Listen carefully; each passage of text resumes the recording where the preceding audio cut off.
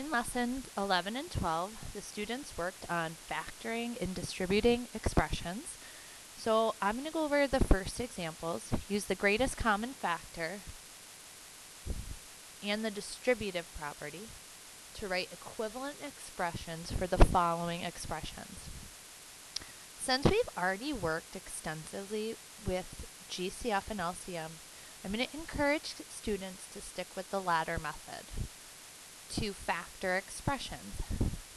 Put the expression inside the ladder, look at the coefficients of the variables, and see what factor they have in common. In this instance, I know that 35 and 56 are both divisible by 7.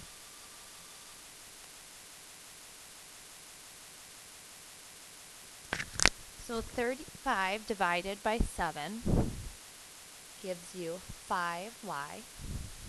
I'm going to bring down my plus sign. 56 divided by 7, or 56 z's split into 7 groups, as I really would love the students to think about it, would give you groups of 8z.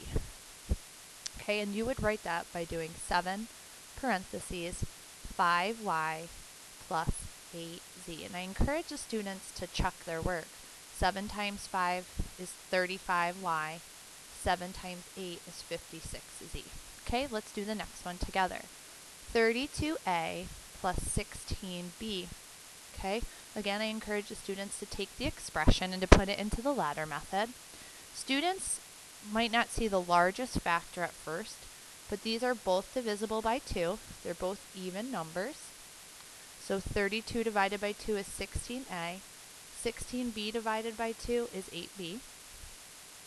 Now I see these are both divisible by 8. 16a divided by 8 is 2a. 8b divided by 8 is just 1b, because 8 divided by 8 is 1, and you would have 1b. Okay? And we don't usually write the coefficient of 1 because 1b is just 1b. So you find the GCF first. 8 times 2 is 16. And then in parentheses, you put the bottom of your ladder, which is 2a plus b. 16 times 2 would give the students 32a. 16 times b is 16b.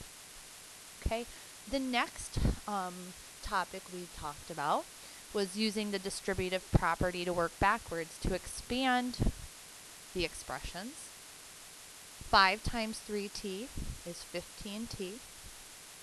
5 times 7y is 35y, and you bring down the addition sign. Okay, so 15t plus 35y. Okay, and then you would do the same thing. You can have a variable outside of your parentheses.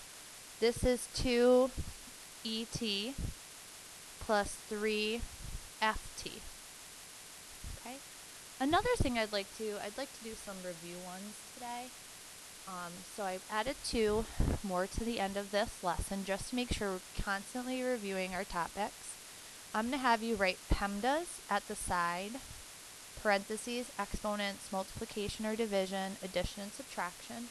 So I'm going to go through and do my parentheses first. This squared belongs to the number, the sum of 4 and 5. So 4 plus 5 is 9 to the second power, minus 15 times 3 is 45. Now I'm going to do my exponents. I'm going to box my 9 to the second power. I'm going to put 2 9s in multiplication. 9 times 9 is 81. I'm going to bring down the number and symbols I didn't use in the exact same order they were presented to me. There's no multiplication or division, so finally I'm going to add or subtract.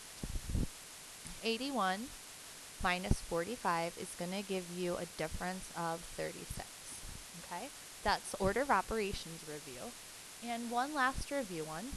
Okay, you want to find 4 points that are 3 units away, horizontally and vertically from the point 3, 9. So I'm just going to start by making 4 blank points. 3, 9 would be in quadrant 1, and it's right there. So you want to find 3 units up and 3 units down from this point which would mean that the x value would stay the same. It would stay 3 right on this line, okay? So I'm going to keep 2 3's. If I go up 4 units from 9, 9 plus 4 is going to get you to 13. So it's 9, 10, 11, 12, 13. That's 1, 2, 3, 4 points up. If you start at 9, oh, and see, Mrs. Kramer needs to slow down. It's not 4, it's 3 units away. 9, 10, 11, 12. Okay, good thing I'm checking my math. If I go down 3 units from 9, 8, 7, 6. 9 minus 3 gives you a 6. Now if you go horizontally, you're going to have the same y value of 9. So you're going to keep your 9's, and then you could go down 3 units, 1, 2, 3. You would be at the 0 x value. Or you could go up 3 units, 4, 5, 6. And that is how we do this lesson.